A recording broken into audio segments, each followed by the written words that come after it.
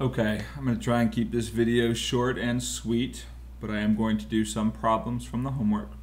I'm starting with number 4 because I think it best illustrates the strategy of substitution. So I'm using green for X, red for Y, and let's go ahead and get started. So when we use the strategy of substitution, we change out things that are the same. So since Y is equal to 6, and there's a Y in one of my equations, instead of writing 3x minus Y, I can write 3x minus 6, and then go about solving that equation for X. Add 6 to both sides, then divide both sides by 3. So X is equal to 2. So my solution to this system of equations is the ordered pair 2, 6. And that solution, that ordered pair, represents the intersection of those two lines in the coordinate plane.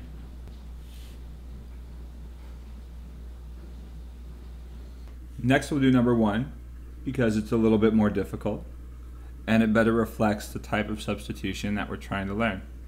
Here I've left the x minus 3 in red to indicate that it's just substituting in for y. Since y equal to x minus 3 is given in the first equation, we can exchange the value of y with x minus 3 in the second equation.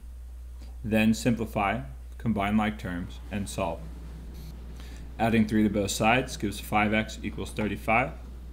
Dividing both sides by 5 gives x equals 7. Now since I know that x is equal to 7, I can use that value in either of the first two equations to find the value of y. Again, by using substitution. Instead of writing y equals x minus 3, I'll write y equals 7 minus 3. And of course 7 minus 3 is equal to 4.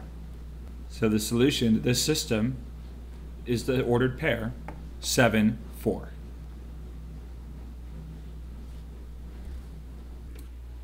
You'll often have to solve one equation or reorder it so that substitution is possible, as in this example. By adding x to both sides of the first equation, we can show that y is equal to 1 plus x. Now since y is equal to 1 plus x, we can use it as a substitution into the second equation. Instead of writing 2x plus y equals negative 2, we write 2x plus 1 plus x equals negative 2. Combine like terms and solve. Subtracting 1 from each side shows that 3x is equal to negative 3. So x must be equal to negative 1. And since x is equal to negative 1, we can use negative 1 as a substitution into either equation to find the value of y. So instead of writing y equals 1 plus x, we write y equals 1 plus negative 1 to show that y is equal to 0. So the solution to our system is negative 1 for x and 0 for y.